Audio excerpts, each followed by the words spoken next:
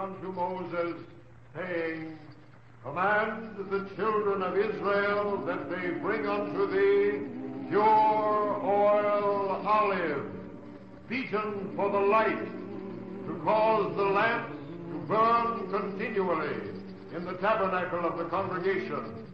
And it shall be a statute forever in your generation.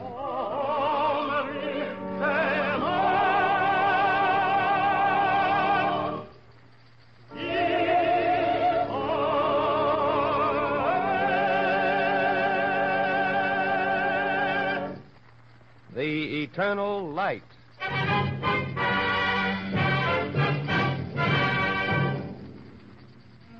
The National Broadcasting Company and its affiliated independent stations bring you Chapter 13 of The Eternal Light. This public service program is prepared under the auspices of the Jewish Theological Seminary of America. Our story today, adapted by Morton Wishengrad from the Book of Esther, features Joan Alexander as Esther and Alexander Scorby as narrator. Following the dramatic portion of the program, you will hear a talk by Dr. Israel Goldstein.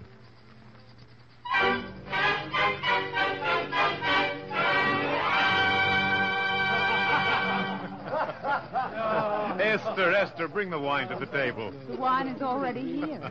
Today, Esther, you may bring more wine. We're an abstinent people, but all things in their place. More wine, Esther. Very well. I'll bring it. Don't have such a long face. We shall not drink much. Only enough so that we can no longer distinguish between cursed be Haman and blessed be Mordecai. Come, my friends, it's a day of festival. Sing. Let's all sing.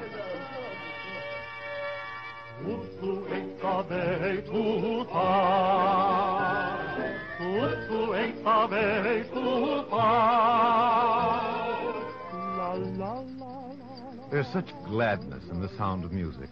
Behold how good and how pleasant it is for brethren to dwell together in unity. The voices are like the precious ointment upon the head. Oh, Esther, my people, who can destroy him who has never forgotten to sing? The sorrow of the present is brief in moment, and honey tastes sweeter in the mouth after the bitterness of Mara. And if there has been much bitterness, surely there will be sweetness also, and kindness and love. Therefore, let me borrow from the past and make this a season of festival. I shall tell you a story of another Esther, a story of Esther the Queen. And pray, may you find it good.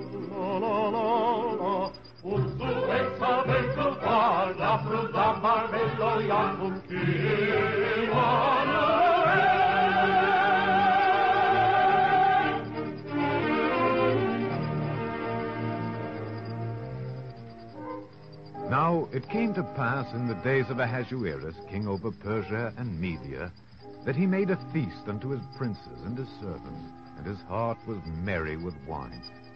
And Ahasuerus gave command to his 7 chamberlains to bring Queen Vashti to show her beauty, for she was fair to look on. And Vashti the queen refused to come, and the anger of Ahasuerus burned within him. Chamberlains, the queen does me great wrong. Yes, Your Majesty, but we are also wrong. How so, Chamberlain? If the queen may disobey the king, all women may disobey their husbands. And what is your advice, Chamberlain? If it please Your Majesty, let a royal commandment be promulgated. Yes? That it be written among the laws of the Persians and the Medes that Vashti is put down as queen, and that her royal estate be given unto one who is better than she. Chamberlain, that's a good plan. But I need a new queen. Yes, of course. What do you suggest? A competition, Your Majesty. Competition? Let all the young maidens be gathered and brought to Shushan, and the maiden who pleases you most will be my queen. A very good plan, Chamberlain. See to it at once.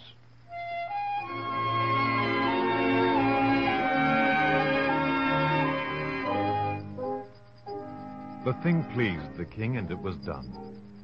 Now there was a certain Jew in Shushan whose name was Mordecai, a descendant of those carried away captive from Jerusalem by Nebuchadnezzar, king of Babylon. And Mordecai had brought up Hadassah, that is, Esther, his uncle's daughter, for she had neither father nor mother, and the maiden was fair to look on. Mordecai, they call me to the palace of the king. And why not, Esther? Thine eyes are as the pools of Heshbon by the gate of Bath-Rabbim. I do not wish to go among the heathen. She who is called must go, Esther. No, Mordecai. Do not fear. The king shall look upon my Esther and say, there are 80 queens and 80 concubines, and maidens without number. But this one is the only one of her mother. Yea, she is as fair as the moon, clear as the sun. Very well. I shall go, Mordecai. May God be with you. But I charge you one thing. Do not reveal your people, Esther. Do not tell them you are a Jew.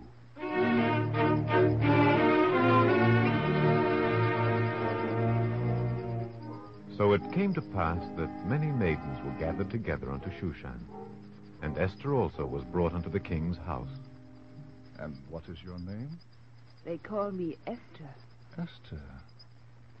It has a soft sound on the tongue. The pomegranates are in flower, but they are pale beside your lips. Esther, you are the fairest among women. It is not so, sire. Esther, I say it is so. Therefore, it must be so. Go into the house of the women, and let them anoint you with myrrh and frankincense. And say to them that Ahasuerus has found a queen.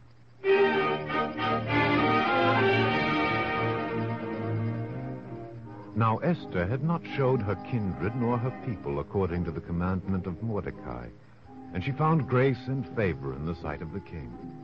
And Mordecai found it good, and came daily and sat before the gate of the palace of the king. Then one day, when he sat in the king's gate, there came 2 of the king's chamberlains, and they did not see Mordecai, and they whispered, You feel as I do? Yes. I hate Ahasuerus. He holds the scepter, but we are as good as he is. Better, perhaps. Then why do we wait? Do we have a debt to Ahasuerus? I have searched in my heart, but I know no debt. Then let us lay hands on him. Kill him? Why not? A king is only mortal. Yes. Yes. We shall kill Ahasuerus and sit in his place. Esther, Mordecai. there's a plot against the king. Are you sure? I overheard it. Quick, tell him. Save yourself, Ahasuerus. These men plot against your life. Esther, I shall not forget. Chamberlain, seize the plotters. Your Majesty, they have confessed. Hang them from the nearest tree. What is the name of him who told you, Esther? He is called Mordecai. Mordecai. Chamberlain, let the name be written in my chronicles, that it may be remembered.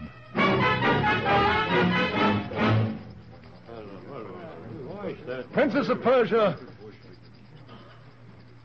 I know now which of my nobles are loyal. But in order that this thing may not again occur, I have decided to promote one among you before all other princes, to sit at my right hand and be scrupulous in my interests. Is the son of Hammedatha, the Agagite, in our presence? I am, Your Majesty. Then come before me, Haman. Haman. I bow before the king of Persia. Rise, Haman. Know then, my princes, this is he, Haman, who is now second to me. It is my command that all my subjects render him homage and bow unto him. And let those who do not beware of my anger.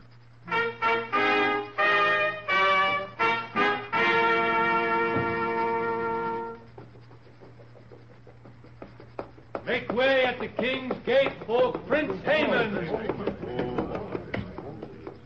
That one there, he does not bow. You there, bow down. I said bow down. There is only one to whom I bow down. Careful, sir. You trifle with your life. My life is in the hands of God. Haman, this man is a Jew. So, a Jew, eh? Shall I seize him? Seize him? Seize one man? No. You say he is a Jew. Aye. Haman is not to be offended. This becomes a difficult question. Come with me, crier. Come to the palace. We shall cast the pool. Yes, we shall cast lots, and the gods of Persia will render decision.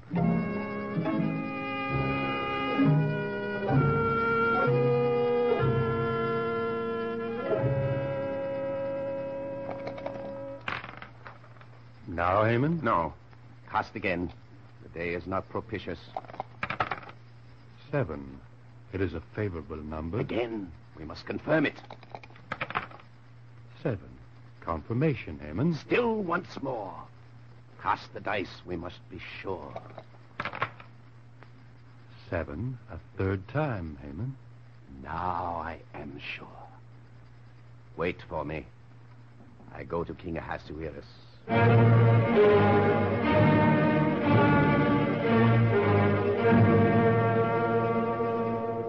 Haman, we have need of your counsel. The news is all bad. The battles go against us. I know the reason, King Ahasuerus. Then it is even plain to you. It is, Your Majesty. My course is clear, then. The disloyal generals will be hanged. No, Your Majesty. The generals are disloyal. You just said so, Haman. No, Your Majesty. The fault is not with the generals. No? They are loyal, Ahasuerus. But there are some in our midst who are not. Speak up, Haman. Who are the traitors? More than traitors, Ahasuerus. They offend the very gods of Persia. They keep diverse laws unto themselves. A strange, mysterious god. Sire, the Jews. The Jews? The Jews, Your Majesty. The gods punish us in battle because of the Jews. I hadn't thought of it. Think of it now, sire. It sounds plausible, yes. If it please Your Majesty, Go on. let it be written that the Jews be destroyed. Wait. These things are not to be lightly done. Have you further reasons? One reason, sire. One? An empty treasury, Your Majesty.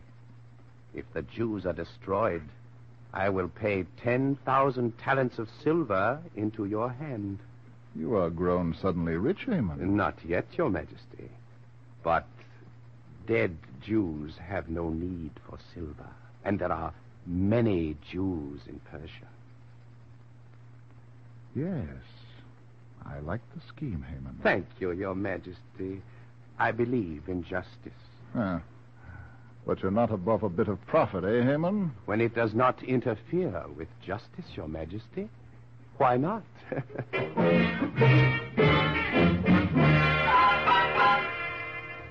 Now, when Mordecai knew all that was done, he rent his clothes and put on sackcloth with ashes and went out into the midst of the city and cried with a loud and bitter cry.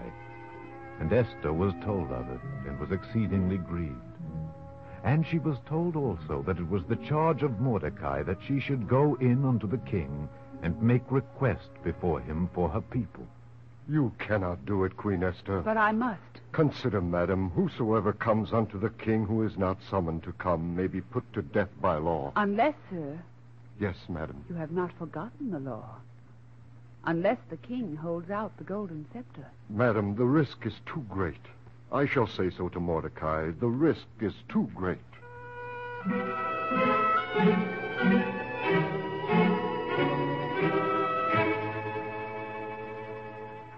Why do you tell me this?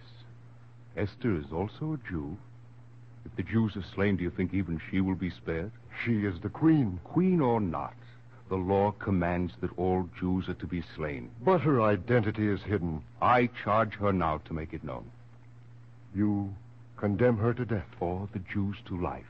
Who knows? Who can read what is inscrutable? Perhaps it was ordained that she be made a queen in the land of the heathen for such a time as this.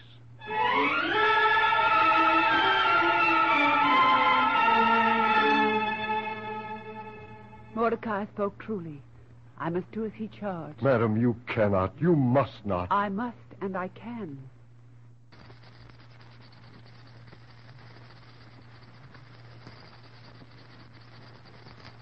Give my answer to Mordecai. Let all the Jews of Shushan fast and pray for me, and I shall also fast. If I perish, I perish.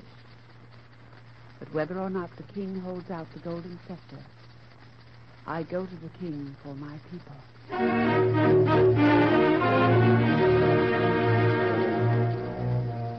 And it came to pass that Esther put on her royal apparel and stood in the inner court of the king's house.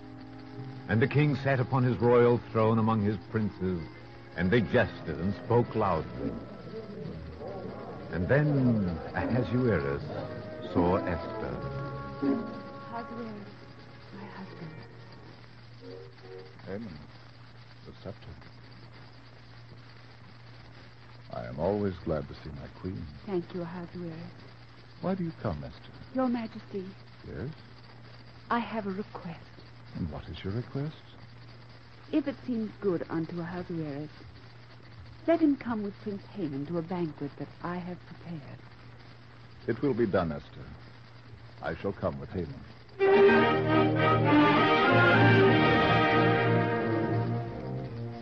Then Haman went forth that day joyful and glad of heart. But when Haman saw Mordecai in the king's gate, and he stood not up nor moved for him, the joy of Haman was turned to bile, and he spoke bitterly to Zeresh, his wife. Yes, yes. Esther the queen will let none but the king and me come to her banquet, but now this is nothing to me. You should be overjoyed. I cannot be. But Haman, why? The sight of this Jew, Mordecai, sitting in the king's gate. Does it upset you so much? It fills my stomach with burning. Oh, you're such a foolish man. There is always a way. What way? It is still many days before the Jews are to be destroyed by the royal commandment. But if this Jew upsets you, you can attend to him. But how? What? If I were second to the king, I would not ask how or what. Build a gallows. Of course. I'm a fool. Build a gallows 50 cubits high. And in the morning... Yes, my wife. Why, you will speak to the king.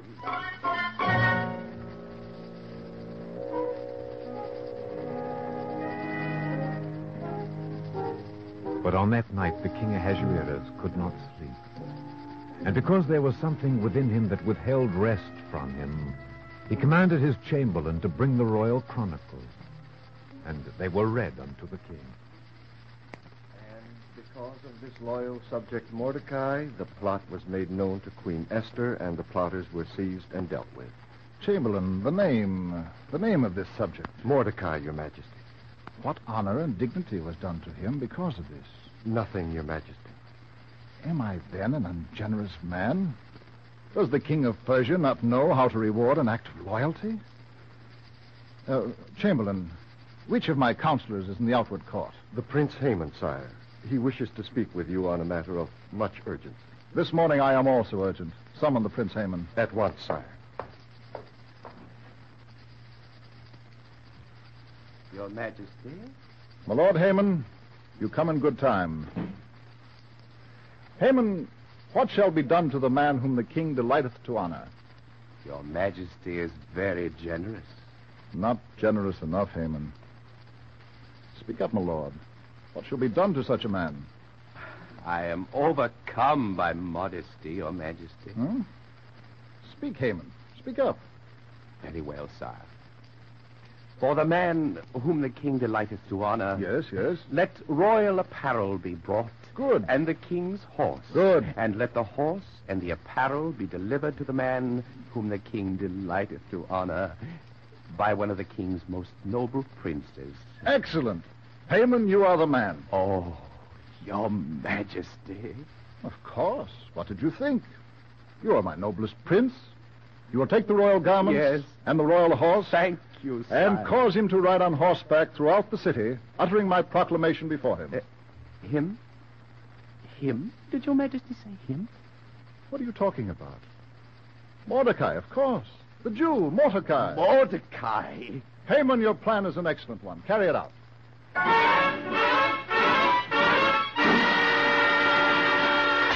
Haman, don't throw another thing. I would tear him to small pieces with my own hand. Haman, that is my best vase. Put it down. He triumphed. The Jew triumphed over Haman. Put it down. No! Oh, my best vase. Oh, shut up. I won't shut up. I'll make you, you shrew. I'll make you shut up. I'll see who it is. Haman, you are late. Queen Esther's banquet. Have you forgotten?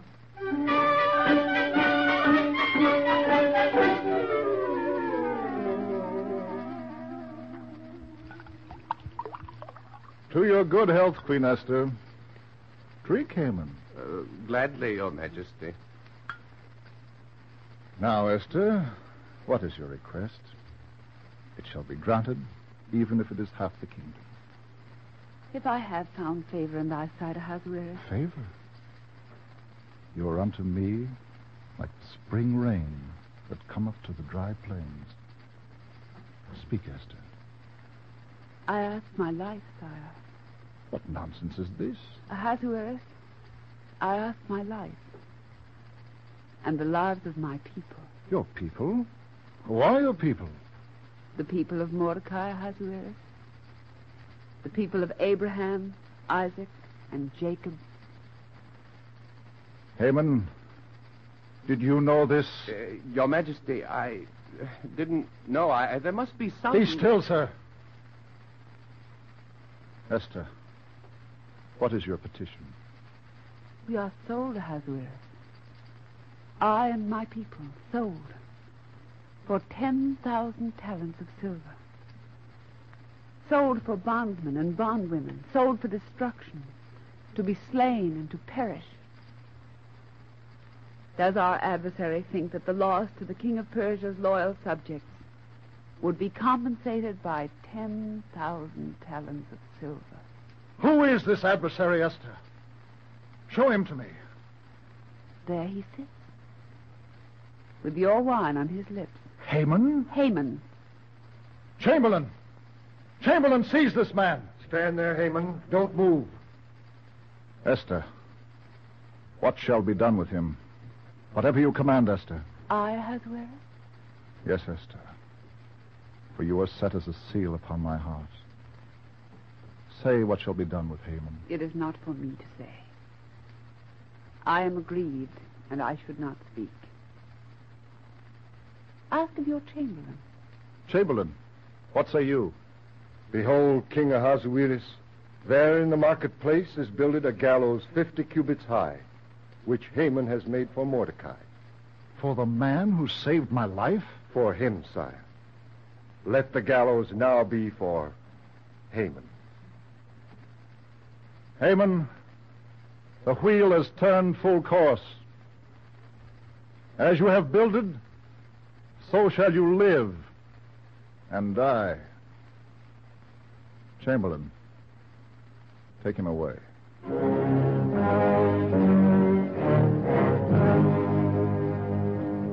So they hanged Haman high on the gallows that had been prepared for Mordecai. And the house of Haman was given unto Esther, and Esther set Mordecai over the house of Haman. And Mordecai went forth from the presence of the king in royal apparel of blue and white, and with a robe of fine linen and purple. And the city of Shushan shouted and was glad. And the Jews had gladness and joy, and a good day. And they made a festival to celebrate the casting of the lots, and called it Purim. And great was Mordecai among the multitude, seeking the good of the people, and speaking peace to all his seed.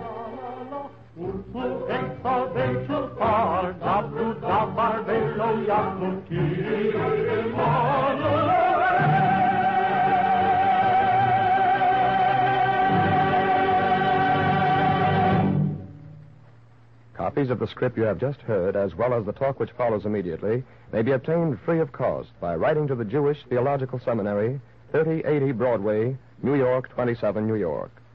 And now, we take pleasure in introducing Dr. Israel Goldstein, Rabbi of the Congregation B'nai Jeshurun of New York City and President of the Zionist Organization of America. Dr. Goldstein.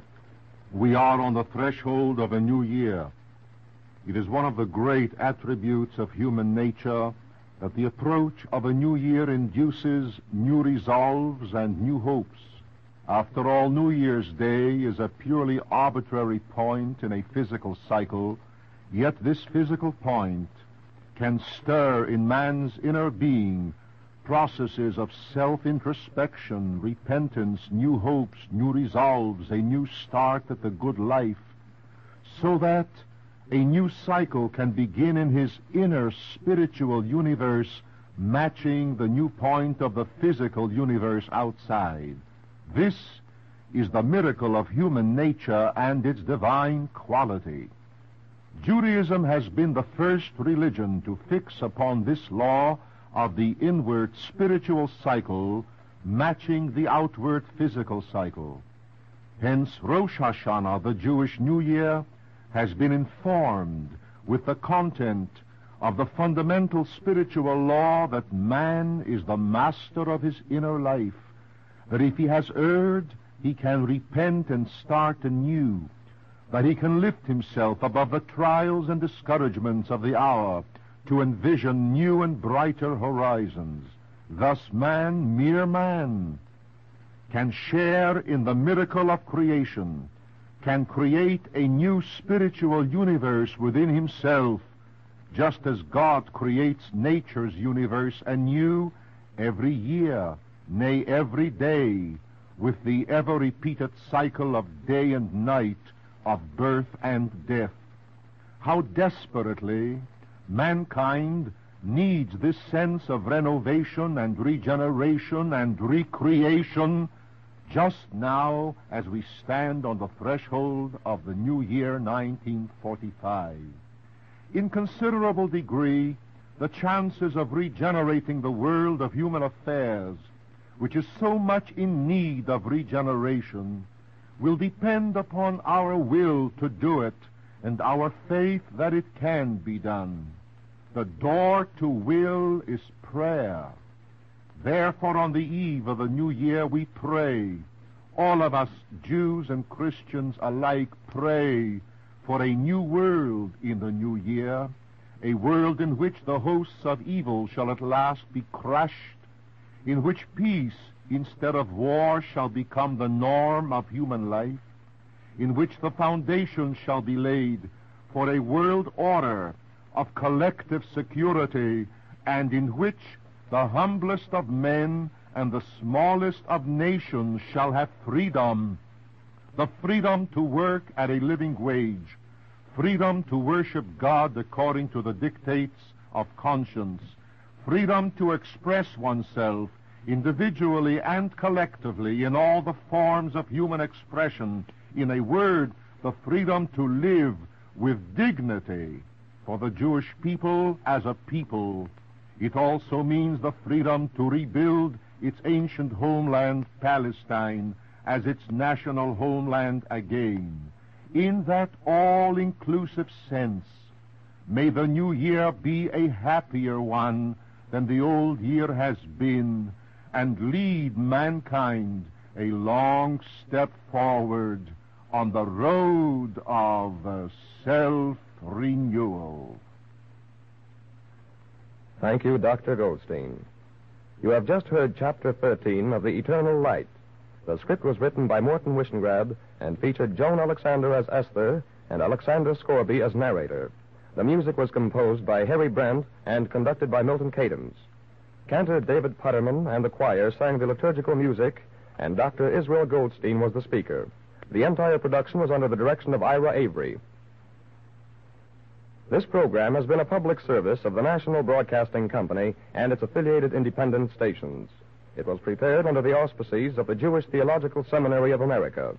For free copies of the script and the talk, write to the Jewish Theological Seminary of America, 3080 Broadway, New York 27, New York.